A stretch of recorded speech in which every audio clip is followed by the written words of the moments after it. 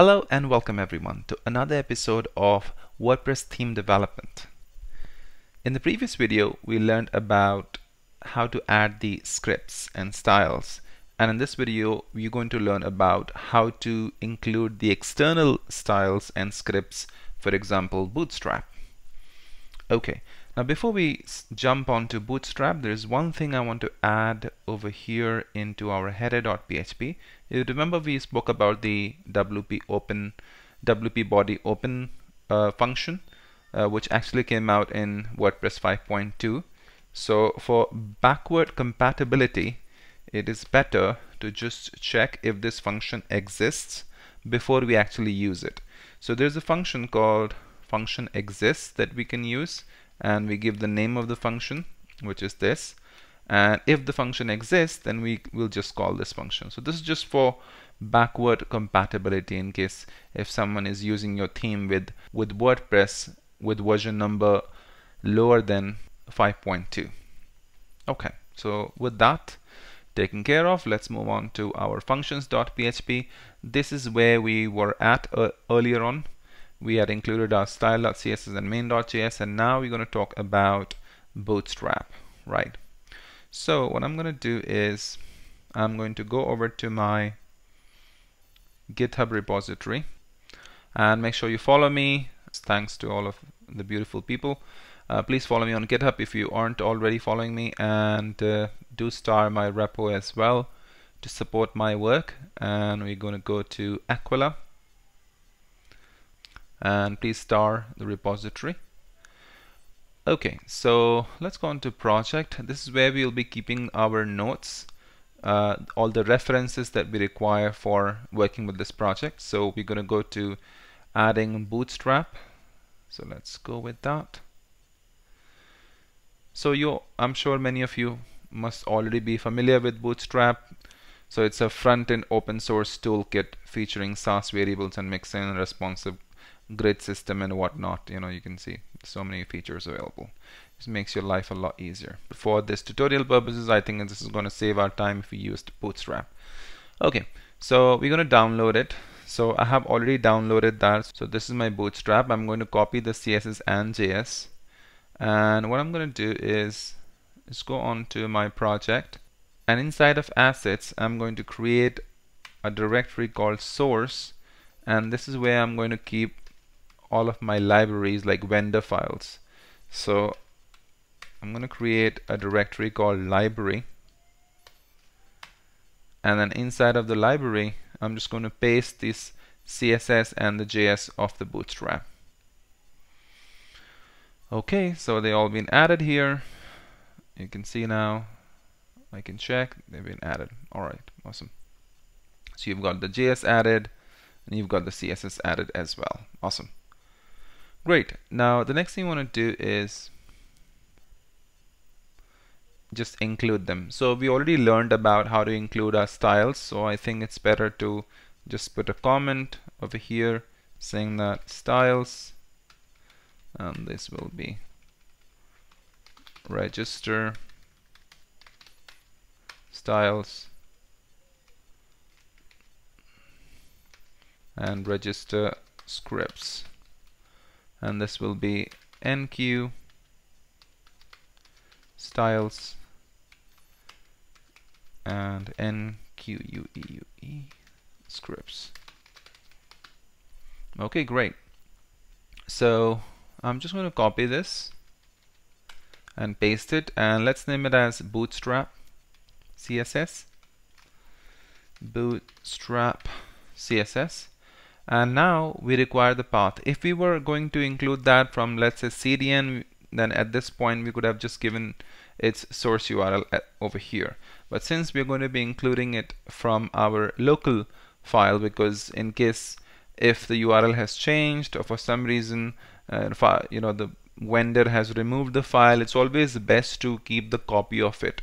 It's okay to use a direct URL if you want, but then it's always safe to keep a copy just in case if you want to use them. So of course using it from CDN has its own advantage, but for now I think let's use it from our own local copy of it.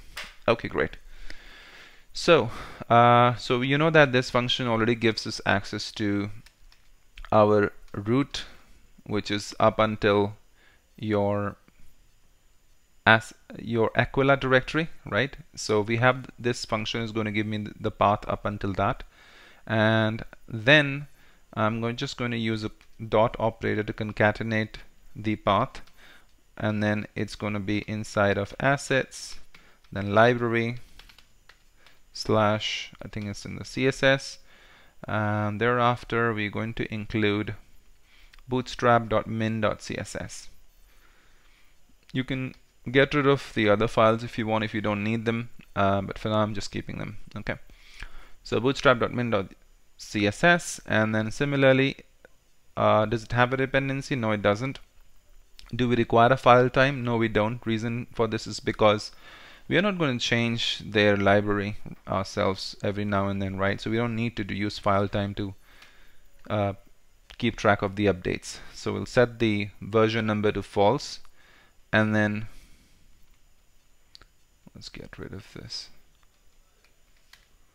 Okay, and then all means I want it to be applied at all screens. So this is done, and let's just enqueue it. So WP enqueue style, and then we're going to put the handle here. Okay, great. And then similarly for JavaScript as well, we're going to include that. So this will be again Bootstrap JS, and it's inside of assets, and then library JS, and we want to include bootstrap.min.js. Okay, so let's take that. And one thing more important, that a lot of functions from JavaScript are dependent on the jQuery as well, so it is better to use jQuery as the dependency. Okay, so we got our first use of dependency. I know we spoke about it in previous videos, but we got our first dependency. So we need to include jQuery before we actually include bootstrap.min.js. But you'll ask me a question, hey Imran, I don't see that you have included any of the jQuery files over here. So how is it that you're putting jQuery? Are you going to include that? Are you going to download that as well? Well, the best part is that WordPress already provides us with many of the libraries out of the box. So all you have to do is just name them. Like for example, it provides you with jQuery, it provides you with underscore, etc., etc. Okay, so we just have to name it, and then automatically jQuery, it is going to be included after jQuery. Okay, and then we don't need the file m time, because again we're not going to make any changes to this file, so we'll just set that to false, and the last option will be true, which means this will be included in the bottom before the body tag ends.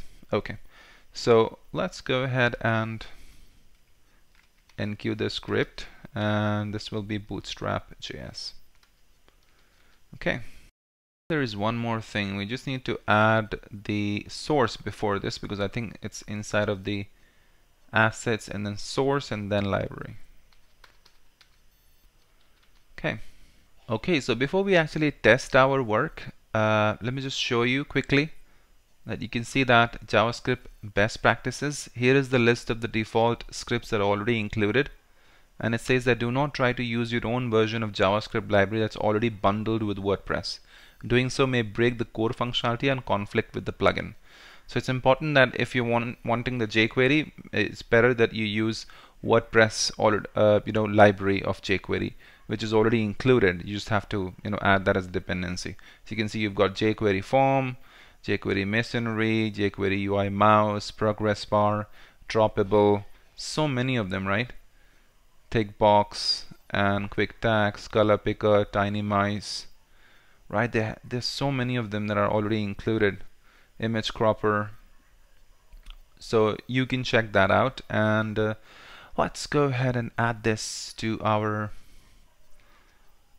knowledge base. Cool. So let's get back to what we were discussing. So I'm expecting that the Bootstrap files may have already been included. let's go over here and refresh, and now you can see that I can already see that it's been included because you've got your styles being shown. If I check Bootstrap, so you've got bootstrap.min.css. If I click on it, awesome, this is all the minified file, and then I should have another Bootstrap, which should be the JS file. Here it is. Awesome, congratulations, you've got your Bootstrap included.